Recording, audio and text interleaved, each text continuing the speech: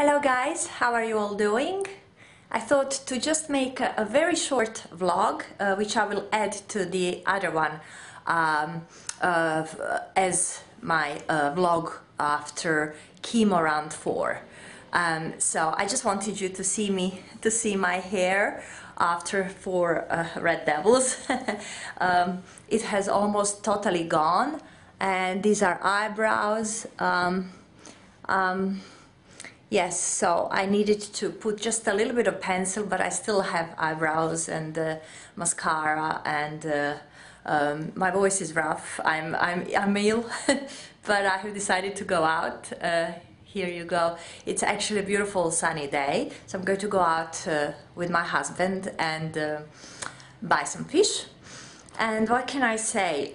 I don't feel great really at all, but you know, I'm fed up of lying down in bed, you know, and so I will speak a lot more about how things are going. But I just wanted you to see my outfit, you know, and to see me how I'm going out and how I'm fighting it. See, it's a lovely pair of black jeans, and a shirt.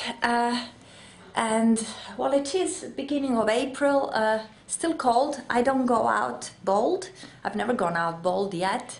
I haven't revealed myself bald to the world. Number one, my head would be cold. I wear scarves, so I'm going to now put my trench coat on and a scarf, and then you will see how I go out. That's it for now. Bye bye guys.